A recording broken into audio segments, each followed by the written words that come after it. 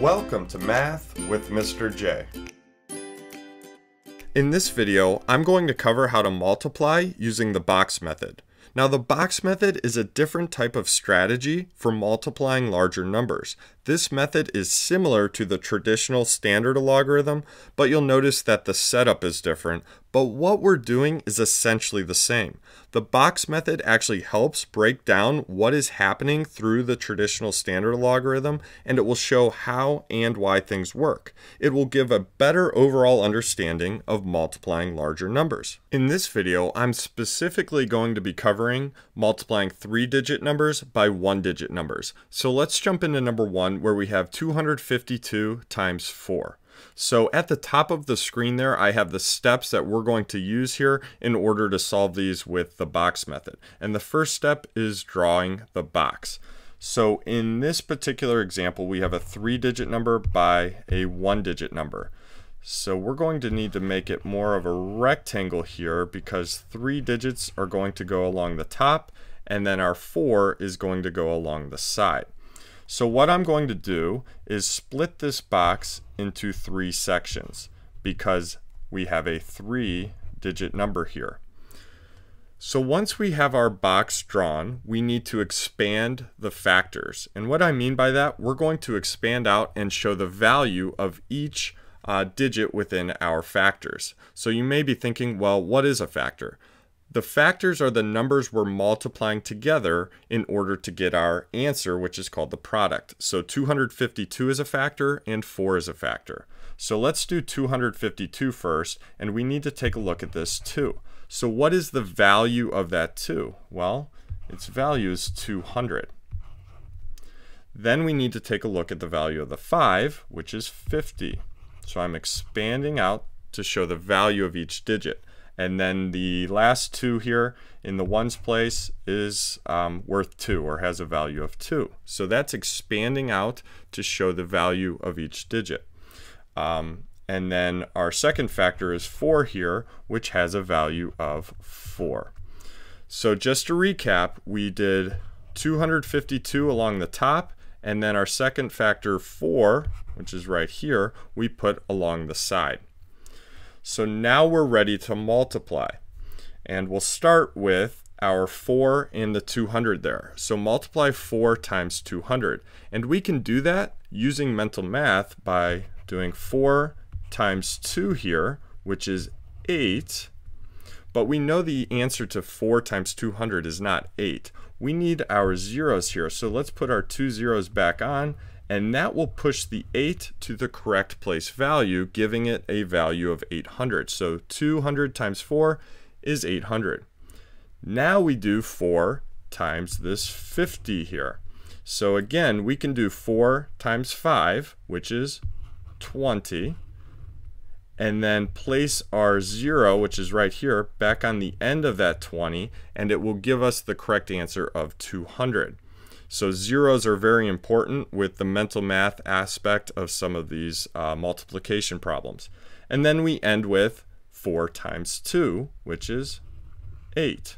So to recap, we did 4 times 200, which is in this box, then 4 times 50, which is in this box here, and then 4 times 2, which is 8. So once we have that, we drew our box, we expanded the factors, we multiplied. Now we end with adding. So we take our 3 numbers, the 800 plus the 200 plus the 8, and that's going to give us our product. A product is an answer to a multiplication problem. So we have 8 here, 0, and then 8 plus 2, which is 10. So 1008.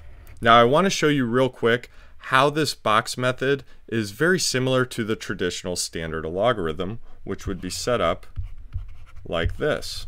So 252 times 4. And the first thing we start with is 4 times this 2 here, which is 8. So that's very similar to the 4 times 2 we did in the box method. Then we do 4 times 5, but really this 5 has a value of 50.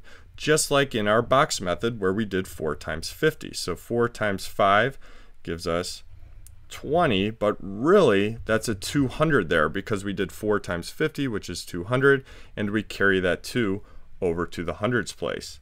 And lastly, we do 4 times 2, this 2 here, but really it's 4 times 200, just like we did in the box method. So 4 times 2 is 8, plus that 2 is 10. So we get the same answer, 1008. So let's move on to number 2, where we have 786 times 7. So the first thing we need to do, we need to draw our box. And it's a 3 by 1 here, so we need, it's not going to be a perfect square because you need to think we have 3 digits that are going to be expanded out along the top by just 1 digit along the side. So our top there is going to be longer than the sides. So now we split our box into 3 sections because we have 3 digits here. All right, expand our factors. We have a 700. This 7 here has a value of 700. Then we have the value of this 8, which is 80. And then the value of the 6, which is 6. Now along the side, we do the value of our second factor, which is just 7. Now we're ready to multiply. So 7 times 7 is 49. And we place our 2 zeros back on the end in order to push everything to the correct place value. So we have 4,900. I'll put a comma there. Now we have 7 times 80. So 7 times 8 is 56. And we put our 0 back on the end in order to push the 5 and the 6 to the correct place value and give us the correct answer there. And we end with 7 times 6, which is 42.